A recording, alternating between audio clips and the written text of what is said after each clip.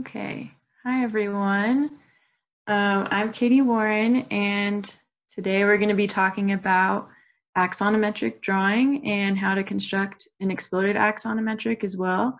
Getting started, some of the materials you'll need are a pencil, an eraser, trace paper, a T-square, your triangles, both of them, the 30, 60, 90, the 45, 45, 90, and then drafting dots and an architectural scale. So what exactly is an axonometric drawing? It's a type of orthographic projection which depicts an object at an angle so that more than one side of the object can be seen in accurate proportions. We draw an axon because it allows a 3D view that's easily measurable and it is not skewed in any way. Some other types of projections that are kind of similar to axonometric are the perspective, and then there's two types of axon drawing. The perspective has vanishing points that are not present in the axonometric drawing, and they're not accurately measurable because they are a skewed view. And then there's the two types of axon drawing. There's the isometric and then the plan oblique. The isometric is more at an angle and you're looking at the sides of it, whereas the oblique is just looking right at the front of the drawing.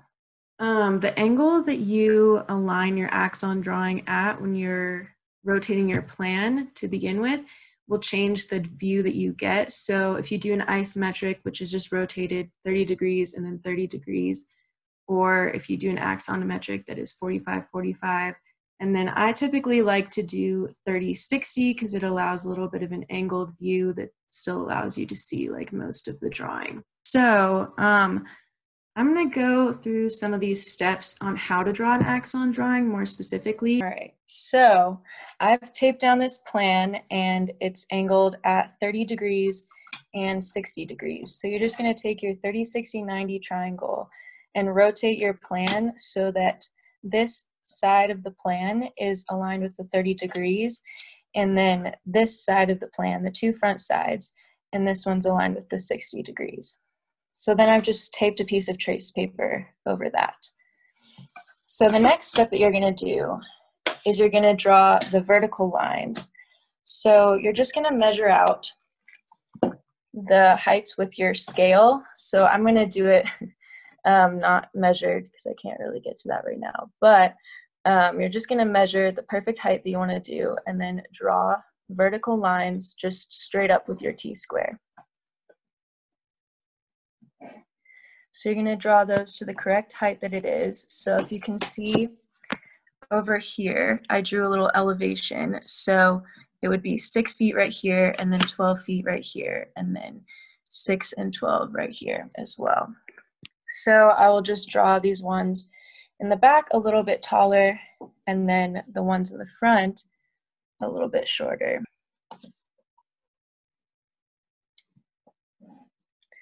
So after you've drawn all of your vertical lines, you're just going to draw the horizontal lines that are parallel to the plan.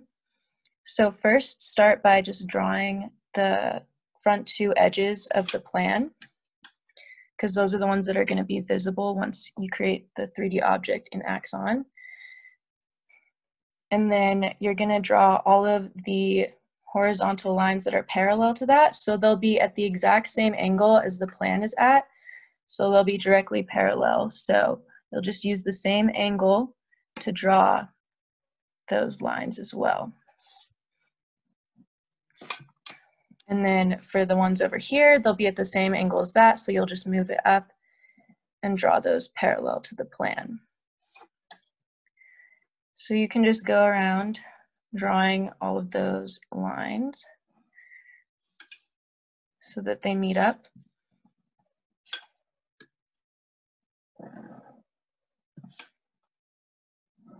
Okay. And then once you have your shape, or like the basic idea of your shape, you'll just erase the lines that are on the inside that you wouldn't normally see if it was a 3D object. And you'll just kind of clean it up. So yeah, once again, just going through the steps, you'll rotate your plan, tape it down, tape a piece of trace over it. And then you'll draw these front two lines of the plan at the angles they're at. So 30, and then 60. You'll draw all your vertical lines to the height they should be at, and then all the horizontal lines parallel to that base plan. So here are those steps. You guys can review those as well in your small groups and kind of go through those on your own to kind of help you reiterate how to go through each of those. And then another method that you could use, I'm just going to kind of skip through. It has the plan rotated in a similar way to how I had the plan rotated. And he's drawn all of the vertical lines and traced the entire plan. But then, so he's measuring out the lines, all the vertical elements. And then he untapes the base plan and just simply moves it down so that the vertical lines line up with the plan again. And then he's just going to go through and trace the plan again to create those other angled elements. So that's another method of how you guys could approach that. You could just move the base plan and bring those lines down to the corners. I'm going to move on to talking about exploded axonometric. So an exploded axon is just showing the different parts and pieces of one of your designs. Say you were designing a guitar and you wanted to show all these little structural pieces, you would just pull those out at parallel angles to the design. So in this chair, you can see they've pulled out each element of the chair. And then they have these leader lines that show exactly where those elements would piece into the chair. So those are really important when you're pulling out the elements. But you would just pull out each element at a parallel line and then just simply draw it again. Drawing with complex shapes like curves. This is actually a drawing that I did my freshman year, and it was a curved chair. So what you'll want to do when you're drawing the vertical lines is you'll just draw a line to each point on this curve so that they all line up, and then you'll just trace that line on the angle. So you'll rotate your plan first, draw the lines up to each point along the curve, and then trace over that curve. And then another important element from this drawing is that this part is hidden, so it's in dashed lines. So if one part of your design is hidden by another part, you can draw it, but you can just put it in dashed lines